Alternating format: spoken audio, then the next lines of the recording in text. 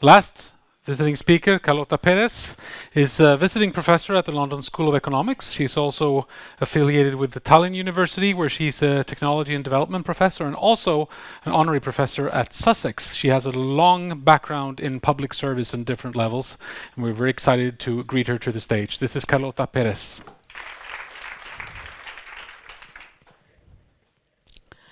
Thank you very much. It's a great pleasure and a great honor to be here today to celebrate this 350th anniversary of your university. I'm very proud to be here. Well, I've been asked if the world is becoming a better place. And I'm suggesting that maybe a global, sustainable golden age could be ahead. Sounds optimistic, doesn't it? But I sort of changed the question. Instead of, is it becoming a better place? I'm trying to say, can we make it a better place? I like it in that sense, because we can't just wait for the world to become a better place. And in order to do that, I'm going to share with you a view from the history of technological revolutions. That's my work. That's what I've been working on for the past several decades. And I have been able to extract from this experience the optimism that I hope I can transmit to you today. So what I will argue today is that ICT makes the future digital and global. That's unavoidable. That's what the information technology is about. It has no borders, it crosses everything. So our future is digital and global. But we must also make it green, because otherwise we won't be able to have that future, because we don't have 7 planets. And the thing is that markets alone cannot do it. A clear policy direction is needed, and Europe could take the lead. I'm going to try to argue then to answer 3 questions. Why now? Is it really that we have it ahead? Why smart green growth, which is the direction that I think we could have? And why Europe? Now, because historical experience shows that we are precisely at the appropriate juncture for shaping the future. To be able to argue that, I'm going to start by identifying the 5 technological revolutions. We have had 5 in the last 240 years in the whole history of capitalism. So we begin with the Industrial Revolution at the end of the 18th century. Machines, factories, canals, the internet of the time. Then from 1829, we have the second, which is the age of steam, coal, iron, and railways. The third was the age of steel and heavy engineering. That was the first globalization. We had all the engineering works making the infrastructure of the world. And we had, of course, steamships that allowed southern meat and wheat and minerals and everything to come to the north. So that was the first globalization. Then we come to a much better known time for us, which is the age of the automobile, oil, plastics, and mass production, beginning in 1908 with Ford's Model T. And our current age of information technology and telecommunications from 1971 with Intel's microprocessor. Now you see that the arrow is only halfway. That's exactly what I'm going to tell you today. We're only halfway along this technological revolution, and what we have ahead could be precisely a golden age.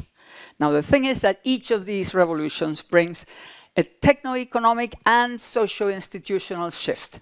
It's quite a major transformation, and I don't think any of us doubt it, because what we've been living through in the past 30 or 40 years is quite impressive in terms of change. Just think, the internet only became something for us in 1994, 20 years ago. There are lots of people here who were born after the internet came. So we're talking about a very major change. And also, what happens is that each revolution brings new directions for innovation and a potential leap in productivity, not only in the revolutionary industries, in microelectronics and software and all the rest, but across the whole economy. So we have 5, and that's enough to find the pattern. And in fact, if we look at the historical record, we see a regular pattern of propagation of each of these revolutions. What we have is, first of all, an installation period for the first 20 or 30 years. Now, that installation period is the time of creative destruction. That's when there are lots of losers and lots of winners. It's very tough times in terms of people, in terms of regions, in terms of industries. Those are the 20 or 30 years that we already have behind us on this revolution. Then there is a turning point, which I will talk about in a minute, and the deployment period, which is what I've called the golden age, because that I will call then, not like Schumpeter creative destruction, but that's a time of creative construction. It's when all industries, all activities, all innovation come together, and they then create the possibility of a better life for the many. So the sequence is eruption, bubble prosperity, recession, golden age prosperity, maturity, for each of them. So after canal mania of the first revolution, we have the Great British Leap. After the panic, after the bubble.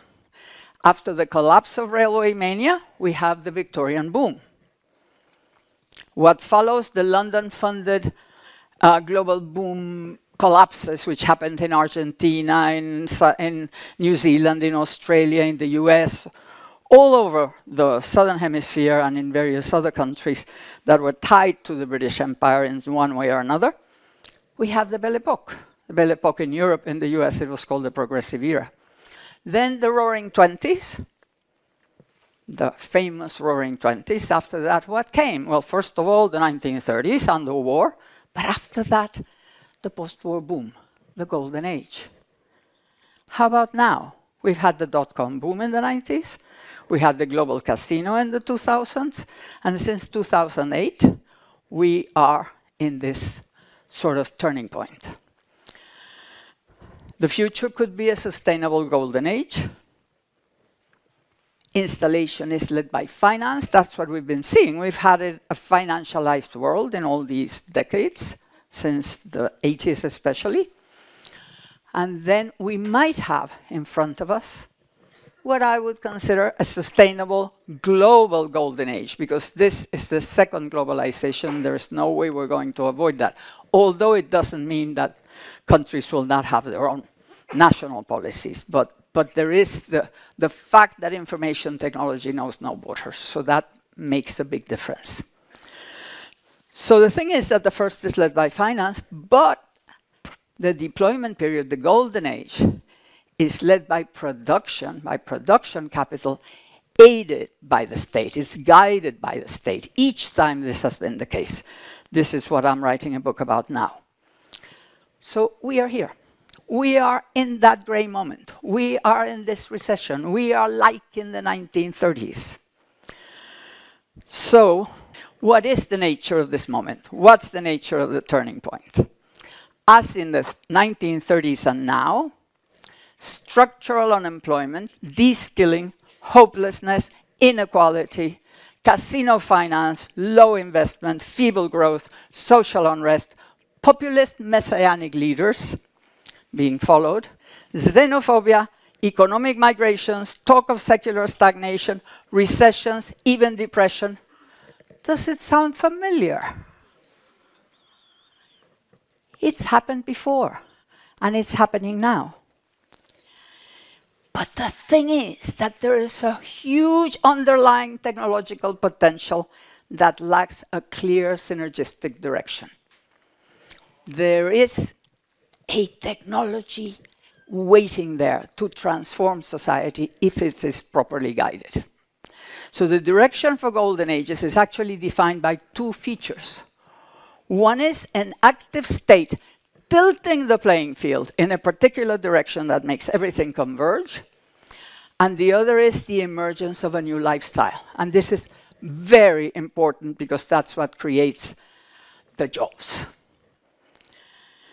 So the active state tilting the playing field, what does it do? It provides a clear path for profitable innovation, because then you have the skills, the suppliers, everything, because they go in the same direction. It also creates sufficient dynamic demand, that demand that is growing and that guarantees that you have enough demand for whatever innovation you're bringing to the market, as long as you go along those paths. Then we have the reduction of inequality. Sometimes it's just for social peace. Other times, like in the post-war boom, it probably was because of the fear of communism, that threat. You know, there are all sorts of things. Maybe we could do it now because of the fear of environment, or because of the fear of all these populist movements. Whatever moves politicians, the thing is, you need a reduction in inequality for social purposes, even though they might do it for whatever purpose they want. The emergence of a new lifestyle is a new aspirational good life. Some people who are trying to talk about green are making you feel guilty, or the fear of this horror. Societies don't move that way. You move 10% of the population with that. You move all the population if you can bring the good life to aspire to, and if that good life is green. That's what I will argue in a minute. And the other thing, of course, is that once you change the lifestyle, then there is a whole range of jobs that will cater to it. This happened, of course, with suburbanization, which was the home ownership, the all-electric home, created enormous opportunities for production, for jobs of all sorts. So these two things together determine the level of growth and job creation. And of course, we understand growth not necessarily just as quantitative, but something much more qualitative. So at the same time, then, we're talking about each golden age as being actually a lifestyle change. The process even of lifestyle change produces the golden age nature. So each one, first we have urban Victorian living from the 1850s in England, then the cosmopolitan Belle Epoque in Europe in the 1890s, from the 1890s, then suburbia, suburban American way of life from the 1950s, copied all over the world. Could we have smart green living now? Each lifestyle change creates new job opportunities for innovation, investment, and jobs. But the speed of change depends on the policy direction. The policy is what makes it possible for the changes that need to happen fast enough to get the jobs, to get the well-being, to get the better life. Which have been the directions before? Well, the first was just war procurement for the Napoleonic Wars. So that's not very much about very purposeful good living, but that's what happened. Then in the second, it was about urbanization, the cities, the growth of cities, London. Basically, this was still in the UK. The first two revolutions were mainly UK, and the beginning of them in Europe in the second. And Britain became the workshop of the world, sort of like China is doing now.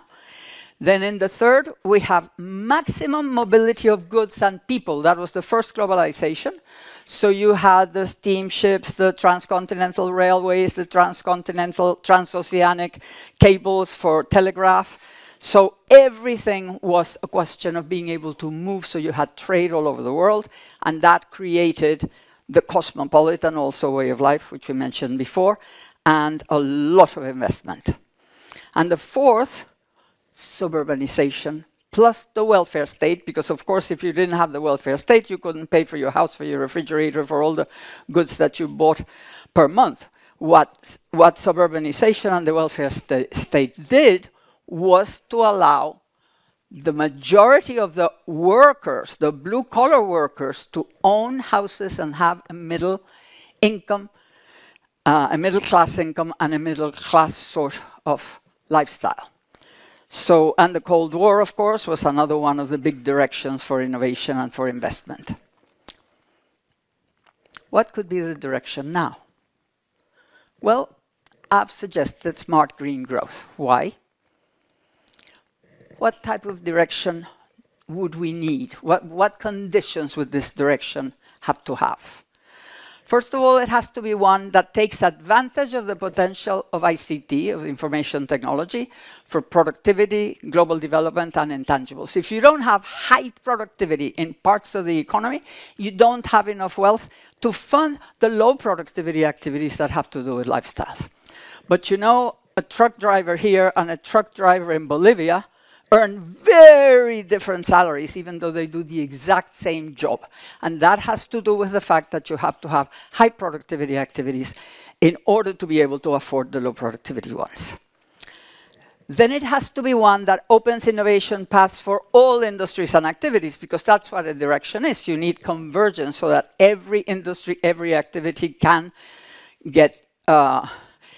have opportunities for innovation and for growth and for improvement and for creating jobs.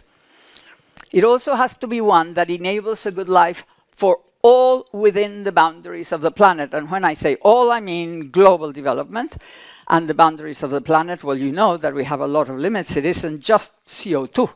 We have much more than that. And it also has to be one that's already a clear trend in business and social behavior. You can't take it out of a hat. The rabbit out of a hat. The government now decides that we're going to have this direction. What you do is to accelerate and enable something that's already there and that fulfills all those other conditions. And that is why I think that it is smart green growth. Now, what exactly is it? Well, I can tell you one thing. It is not just about renewables. It is not just about low carbon. That's a very important part, but that's not it. In order for it to be really a lifestyle change, we have to go much further. So what it is, it's a constant increase in the proportion of intangibles in GDP and lifestyles. And intangibles are all sorts of things, from services to just pleasures. By shifting to services rather than products and multiplying the productivity of resources, so you can do much more with less material, smaller things and more durable and so on. So it would be a question of accent on care, preventive health, exercise, creativity and experiences, drastic reduction of waste, an increase in reuse and recycling, making durable products truly durable. They should deserve the name, with rental and maintenance. Just think of maintenance.